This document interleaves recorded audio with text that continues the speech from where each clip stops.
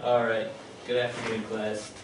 Today's lesson we're going to be learning about rockets and a pretty general introduction to rockets. The first thing we're going to talk about is why do we build rockets? Why do we explore space in the first place? Does anybody have any answers as to why we explore space? Matt? To see what's out there. Okay, to see what's out there. New resources, things like that. Okay, there may be new resources, there may be new life forms out there, new places to inhabit. Natural human curiosity pretty much dictates that we wonder about what is out in the rest of the universe. Why else have we explored space? Yes, Scott. To compare the origins of Earth to other rocks. Okay, to chart the development of our planet. What else? Yes. I got two. All right. First one is, we can get up there and we can throw up satellites and increase communication down here. Okay. And the other one is just because we can. Okay. These are all really, really good answers. Now, one of the main reasons for our increase in space exploration was the space race during the 1960s. 1950, was it 7 or 9? I always get 1957 and 1959 confused. The Russians launched Sputnik, which was the first artificial satellite. And as a result of that, the United States really stepped up their space program, and the Russians continued stepping up theirs. And by the end of the decade of the 60s, we had a man on the moon. This was during the time of the Cold War, so we definitely did not want to lose that space race to the Russians, because the thinking at the time was that we can't let them win at anything, and certainly not something as potentially important as dominance in space. Like we said before, natural human curiosity. Humans are we're just a curious species, and we explore everything around us, and there's a lot to explore out in space. One of the biggest, most important reasons we continue to explore space now is for real economic benefits. Things like satellites, like Aaron said. Using satellites, we can increase communication across the globe. We can map the entire face of the planet, which we've already done like several times over. We can use it for navigation, for GPS. Industry, a lot of people are looking into what can we fabricate in space, or on some desolate wasteland of a different planet that we can't do here. People have experimented with building different things in space because zero gravity can have benefits to manufacturing. Medicine, lots of medicines have actually been invented in space. I don't know which ones specifically, but there are medicines out there that have been developed in space labs. And tourism is another thing that's really starting to take off. I just read a couple days ago that I think it's Virgin Galactic rather, is offering flights into space for $200,000 a pop. So that's something that's actually happening like now. And that's pretty cool. Now that we know why we explore space, we're going to talk about how we explore space. How many laws of motion did Newton write? 3. There's 3, right. Does anybody know the first one? Or the general idea of it? Is that the every action or the It's not that one. No, it's the third one. 3. Is it an object in motion unless acted upon by? Right. Objects in motion tend to stay in motion unless acted upon by an outside force, and objects at rest tend to stay at rest unless acted upon by an outside force. Now, this is a very difficult concept to demonstrate in the real world, basically, because there are always outside forces, especially, like on this planet where there's gravity. Gravity is constantly interfering, so it's really hard to demonstrate. You have to imagine pretty much the vacuum of space. Things that shoot off into space can go and go and go, provided they don't, come into close proximity of any planets or suns or stars, black holes, they can go forever because that's. Does anybody know what this concept is talking about? I don't want to say it. I want to see if you guys know it. Yeah. It's a vacuum? Yes, but that's not what this law is talking about necessarily. The concept I'm talking about is inertia, which pretty much means that once an object gets started, you have to somehow slow it down to stop it. It won't stop on its own. Likewise, if something is at rest, it's not just going to spontaneously start moving unless it is acted upon by an outside force. Does anybody know the next law? This is kind of the least common one. Force equals mass times acceleration. Congratulations. Yes, that is correct. Force equals mass times acceleration. This second law is pretty simple. It takes the form of an equation. Does anybody know the difference between mass and weight? Because this is something that trips a lot of people up. Yeah. Weight is the effect of gravity on an object, whereas the mass is the amount. It's like the amount of space that it takes up. Not the physical space, but it's like. Does anybody know what the word he's looking for? The amount of what that it has. Not volume, but these are all related terms. Density? Not density. Matter. There you go. How much matter it takes up. For example, what do we measure mass in? Do we measure it in, what's that? Grams. Grams or kilograms. I am made up of about, I think it's about 60 kilograms of matter. Now, we have no way of expressing that in pounds, because pounds is actually a measure of force, because it takes the amount of matter we have, which is our mass, and multiplies that by Earth's acceleration, or gravity, which is a type of acceleration. So, when you talk about weight, keep in mind, you're talking about a measurement of force instead of mass. Sometimes they're kind of difficult to separate in your mind. Many of you have probably heard that if you go to the moon, you're going to weigh a different amount. Is that true? Yes. Yes, it is true. You will weigh a different amount. Will you have a different mass? No. No, unless you've gone on a diet or anything like that. Because the amount of matter inside your body has not changed.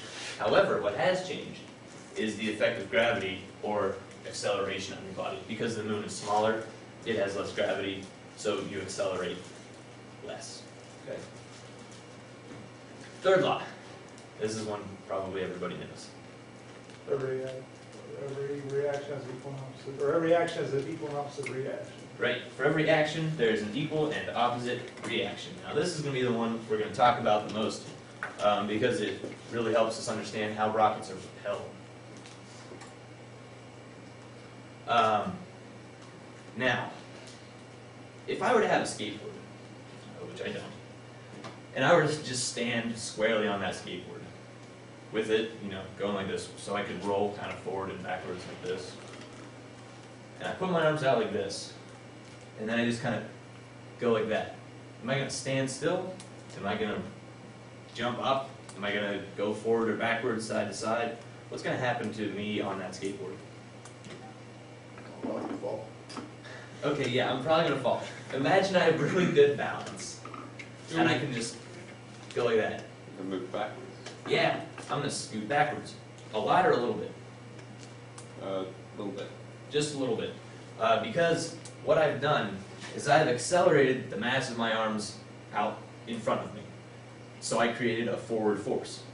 Now, there's also going to be an opposing force, or reaction, in the opposite direction of equal magnitude, because for every action there's an equal and opposite reaction. So the forces are going to be equal to each other. So since the mass of my whole body is much larger than the mass of my arms, the acceleration is going to be much less. So I'm just going to roll back a little bit, provided I do not fall. Now this is really important in rocketry, because as this illustration here depicts, the force, the action of the explosion of the fuels mixing up and igniting is directed downwards. because inside that nozzle, there's a wall directing all the gas and the vapors and the heat and all of the energy contained in that in a downward motion. Since we have an action that's downwards, we have an equal and opposite reaction that is going upwards, which propels a rocket up or forward if you're in space. Let's see. Like I touched on a little bit earlier, the force of the explosion downwards and the force of the propulsion upwards are going to be equal. Even though the mass and the acceleration of each one is not going to be the same, the forces themselves are going to be equal. And as you can figure out, we use that force equals mass times acceleration equation to figure out how much fuel we need to explode and how fast in order to get a rocket into space. And we can kind of rearrange formulas so that, yeah, I got that right. First mass times first acceleration is equal to second mass times second acceleration. Oh, and that picture up there is the picture of a Newton's cradle, which is the ball swinging back and forth, because every time that one swings forward, the other one flies out and comes back. Okay, who would like to name some types of energy? Electric, Okay, electrical. What else? Yes. heat, Okay, thermal energy we call that. Yeah. Solar. Solar energy, which is a type of what? What does it come from? I guess thermal. No, not thermal. Photovoltaic. What's that? Photovoltaic. It has a little bit more to do with the light. Actually, well, Light energy. it kind of depends on which one you're talking about. If you're talking about us making like solar cells, that would be more thermal energy, whereas the solar energy that plants get is derived more from the light that the plants receive. So that we have in play there, we have thermal energy and we have optical energy, which is the energy contained within light. What else? This is some of the big ones. Fuel, coal, Well, okay, what kind of energy do we find in fuels? combustion, chemicals. There you go, chemical energy. The energy contained within chemical bonds. There's one other, actually there's two, and one of them's really, really big. You said kinetic, and it's a type of kinetic energy. Mechanical. Yeah, mechanical energy. And the last one, which probably nobody's gonna get, is nuclear energy. There are other ones, but we don't have to talk about all of them. Gravitational. All right. Where do we see nuclear energy being used? Power plants. Okay, nuclear power plants. What about thermal energy? Where do we see that in action? Baggy pipes. Yeah, the banging of the pipes. Oh my god, I'm so glad those things are being quiet. Okay. Any kind of heating element. For example, I use toasters. What about mechanical energy? Where do we see mechanical energy at work? Cars. Okay, in cars, and I had drive shaft of car. What about optic energy? Where do we see that in use, especially in the technological world? Communications. That's a really good one. Yeah, communication, fiber optic cables. I had lamps, but fiber optic cables is a very, very good answer. Radio show. Chemical energy. Where do we see chemical energy at work? Battery. Did you say Dr. Ryder? Battery. You're right. That's what I had. Batteries. As Aaron mentioned, any fuels. Most of those are full of chemical energy, chemical potential energy, and thermal energy. I'm sorry, electrical energy. Where do we see that? No lights. In the lights, in the computers, in cell phones, everywhere. Sorry. Okay, now that we've talked about what kinds of energy are out there, we're going to talk about how rockets use energy. And there are four main categories of rocket propellants. We have solid, liquid, hybrid, and ion propulsion. A solid propellant has, it's basically a powder-based fuel, and it uses up oxygen from the atmosphere. It doesn't need to take an oxidizer with it. you can see these in Estes rockets. If any of you have launched model rockets, those are almost certainly filled with a solid propellant. Now, solid propellant rockets they're easy to make, they're cheaper to make. However, there are some pretty big drawbacks to large-scale applications like what NASA looks for. Chief among them is that you cannot steer because it comes out the bottom. It can't be directed in any other direction. So it would pretty much just go in a straight line, and you'd have to rely on gyroscopes and fins to kind of direct which way you're going. Another big problem is that you can't adjust the speed. It cannot, once you light solid fuel and it starts burning, it's going to keep going until it's depleted one of its fuel sources, whether that be the solid fuel itself or the oxygen in which it's burning. And the other problem was, you can only use it inside of an atmosphere because it needs oxygen to burn. So that's really not very good for space travel. So we move on to liquid propellant rockets, which are much more complex because what they do is they mix two different liquids together, and those two liquids are able to ignite, and then from there you have an explosion. Now you have a fuel, which I believe is usually kerosene in a lot of NASA's rockets, and you have an oxidizer, which in this case is generally liquid oxygen, or LOX as they call it, which is O2 that has been, the temperature has been dropped so low that it actually turns from a gas into a liquid. Now, some of the nice things about liquid propellant rockets are that it pretty much solves all the problems of the solid propellant rocket while creating a few of its own. You can control velocity, meaning you can control how fast it's going, you can make the engine stop, you can direct it in different directions, so you don't have to rely only on gyroscopes and fins to change your direction. Yeah. Now, the drawbacks are that ignition becomes a little bit more, actually a lot more complex, because you need to freeze, you need to, condense the oxygen.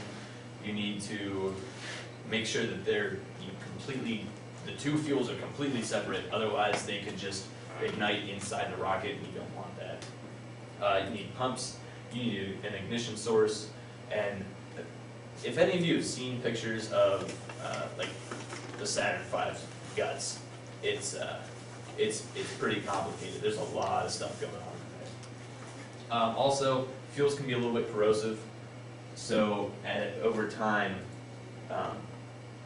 those can wear out.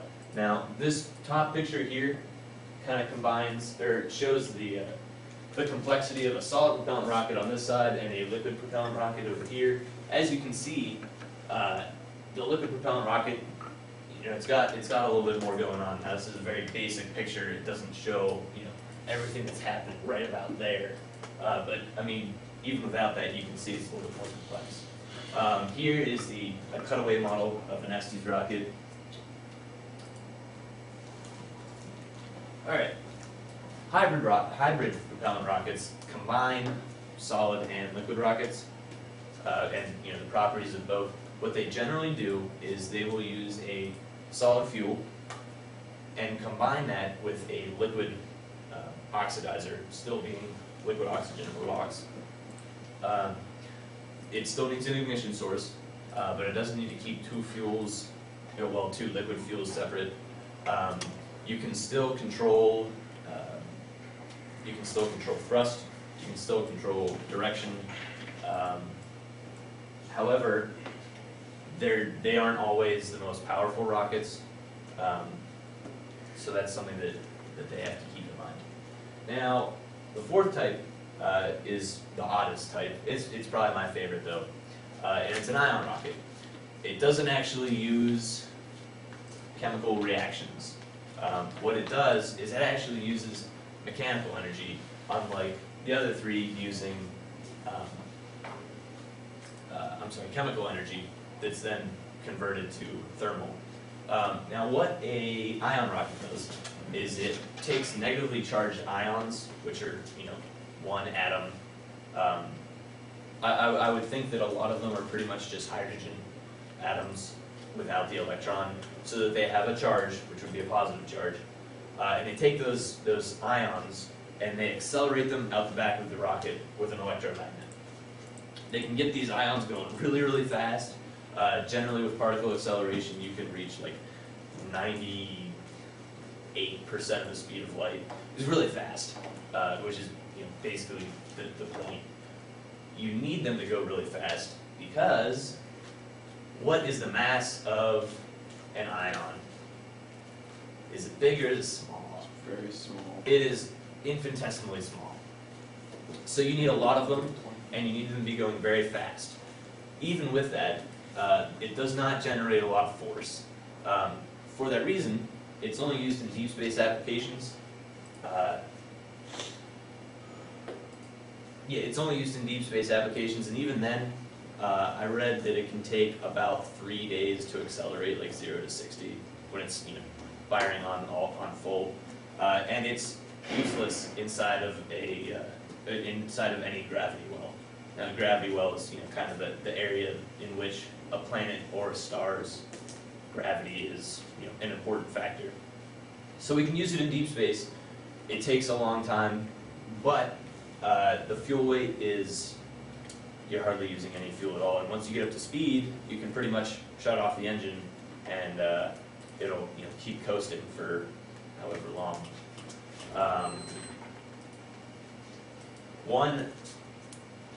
I believe the United States only has one ion rocket in use as of now, and it's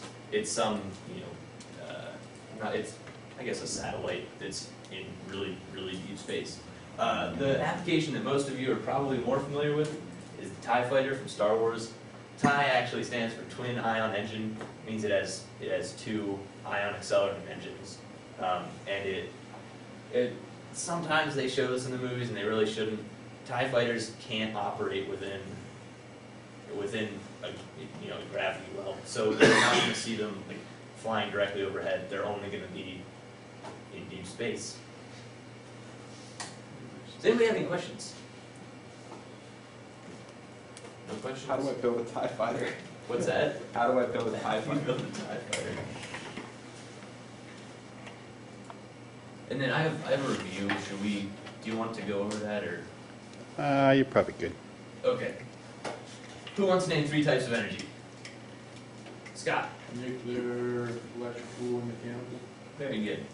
What type of rocket do you think is most practical, useful? Which one? What's that? Liquid. Liquid propellant? Okay. What is the equation that we find in the second law of physics? Force equals mass times acceleration. Very good. What concept did we talk about in Newton's first law? Inertia. Inertia. Yeah, I'm not gonna do that one. And we just talked about that. Okay, and then I would have homework for the kids, which I'm rather fond of. But